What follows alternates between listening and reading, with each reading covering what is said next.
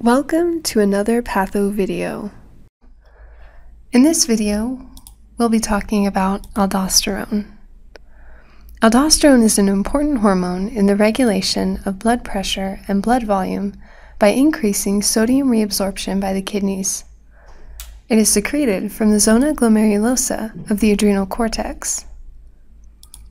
The zona glomerulosa cells use cholesterol to make aldosterone and other mineralocorticoids.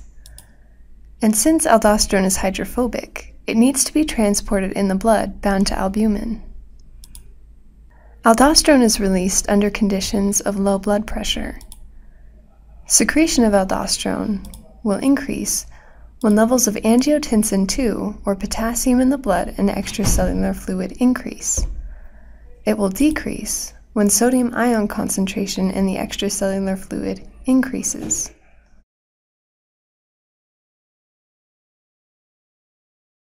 As aldosterone is hydrophobic, it diffuses into the principal epithelial cells of the late distal tubules and cortical collecting tubules, and in the cytoplasm of the cell will bind with the mineralocorticoid receptor to form an aldosterone receptor complex.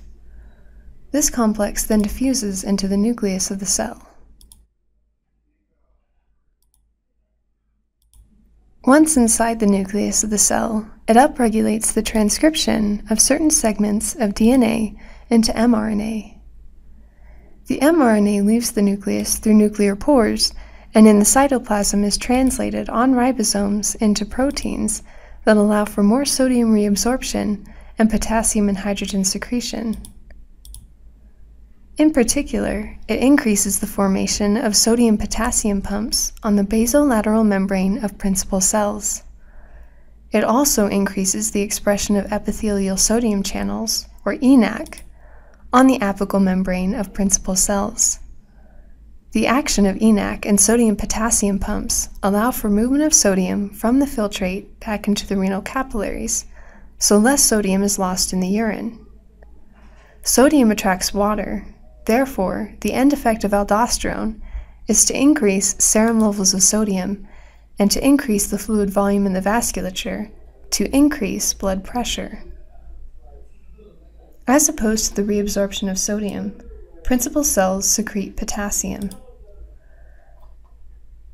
Potassium comes into the cell because of the sodium-potassium pump. Because of its high intracellular concentration, it will then diffuse out through potassium channels on the apical membrane and enter the filtrate of the tubular lumen. Aldosterone will also increase the activity of the hydrogen-potassium pump on the apical membrane of type A intercalated cells. This action causes more hydrogen secretion and therefore alkalosis.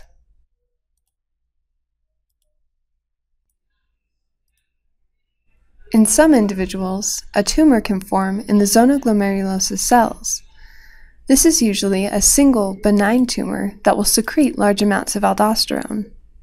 This condition is called primary aldosteronism, or Conn syndrome. The patient will experience hypokalemia, mild metabolic alkalosis, a modest increase in ECF and blood volume, and most often, high blood pressure. Interestingly, however, edema is not often present with primary aldosteronism because an increase in fluid volume stimulates the release of atrial natriuretic hormone from the atria, which causes loss of sodium and water. The patient will also experience a 4 to 6 milliequivalent per liter increase in sodium levels in the blood. The low levels of extracellular potassium will change the resting potential of neurons, making them more hyperpolarized and can result in muscle weakness. An important diagnostic feature of primary aldosteronism is a decrease in plasma renin levels. This comes from the fact that high blood volume will suppress the release of renin by the kidneys.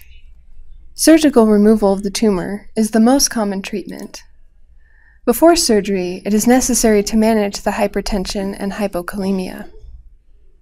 Another option for treatment is an aldosterone antagonist, like spironolactone. This drug will bind to the mineralocorticoid receptor and block it, and therefore prevent the effects of high levels of aldosterone. What would you expect to see in an individual with primary aldosteronism? Looking at the chart below, use arrows to describe what would increase or decrease. Pause the video now, and then resume it once you have determined your answers.